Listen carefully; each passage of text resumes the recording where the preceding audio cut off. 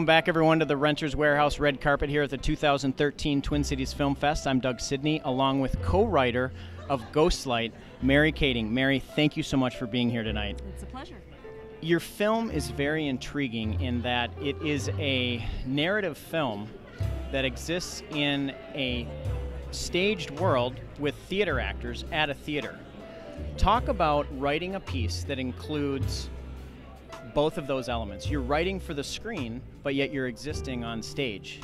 I think it's a fun opportunity for, because we've got a lot of really seasoned stage actors in this, and we've got a lot of people who have got film experience too, and then we've got a little bit of crossover in there too.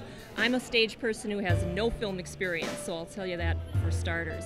I think it's a great opportunity for people who don't know a lot about what goes on behind the scenes on stage to kind of learn about that and enjoy that.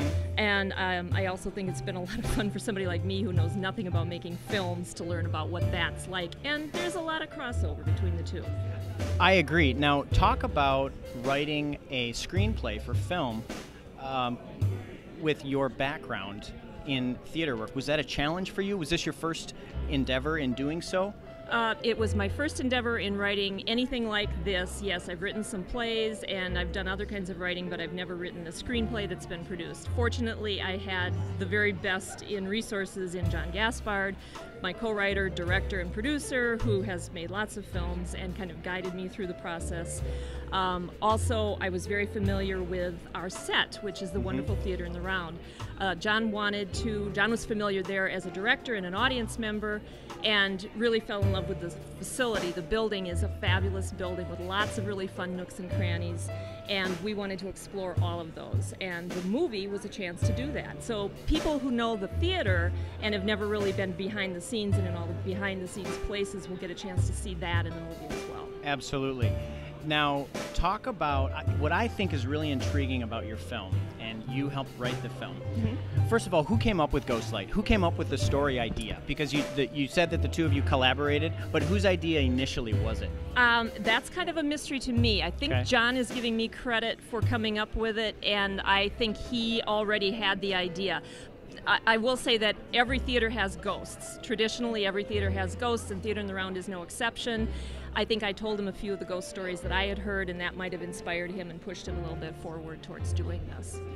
Oh, sure. Interesting. Now, about your actual story. You have a core of actors in a play that are spending the night at a theater. I don't want to give away too much here. That is... You've also got a crew of mischievous techies, and then a third existence of something that may exist or may not. No spoilers. Yes. No spoilers.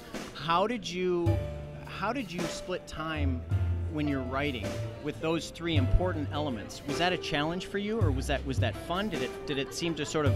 A big challenge in doing the movie, and what we wanted to make sure we could do was use all the resources and the wonderful acting talent we had, and also the facility that we had. And we had to share everything. We had to share people's time. These are all busy actors and in-demand people. And part of the way we wrote the story was to be able to write it in bits and pieces so that we could actually shoot maybe 3 or 4 characters at a time. So one of the things I love about watching the film is watching people come and go. Somebody will leave a room and someone else will come in a room, and I know that scene was shot months apart. But it's pretty seamless when you watch it. Right, and you can get away with things like that in film, which you can't on stage, obviously. So that may have been, that was probably very fun for you. Yes, loved it. Mary, thank you so much for spending time with us. I want to shake your hand again for being with us. I'm very excited to see your film tonight. Is Ghostlight making a premiere here at the Twin Cities Film Fest tonight, or have you screened it already? We had one private screening so far. And you were there for that? Yes, You've seen how audiences react to your film? Yes, I did. We're excited to see how they react tonight. Wonderful. Thank you so much, Doug. My pleasure. Mary Kaeding here with us at the 2000 Twin Cities Film Fest on the Renters Warehouse red carpet. We're going to go enjoy the film.